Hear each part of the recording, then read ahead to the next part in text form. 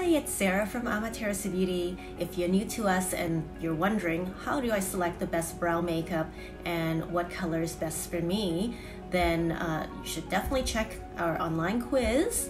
And if not, watch on. This video is gonna help, I hope.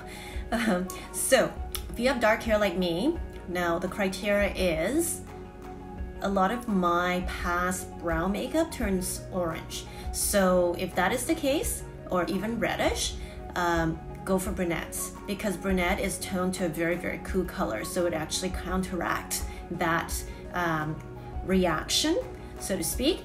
And if you don't have that issue and you have darker brown hair or dark hair like me, then I would go for cocoa. Then we go down to lighter color hair. So strawberry blonde, sort of reddish undertone auburn hair, chestnut is great. And then the last brow color is taupe, and taupe is also toned to a very ashy shade, but it's great for blondes.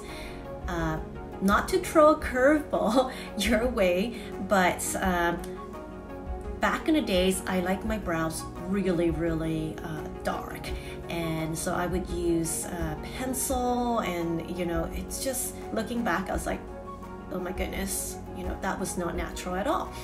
So what I am wearing today actually is I have brunette just in the tail end of my brows. I usually start with that, and then I use taupe actually, and I fill in the front end of my brow, and then I just sort of blend it together. So this gives me a very natural, everyday look. I prefer it. I feel like it looks more subtle, more natural, and it's much better than, you know, the super opaque, sort of like drawn in brow. So I hope this video helps to narrow down some of those brow colors for you.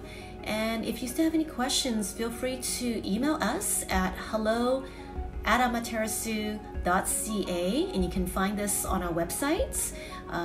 As well, you can also send us a Facebook message. We are on Messenger. And yes, so we're here to help, and we hope that you will find the best color to suit your needs, and we can't wait for you to try our product. Thank you.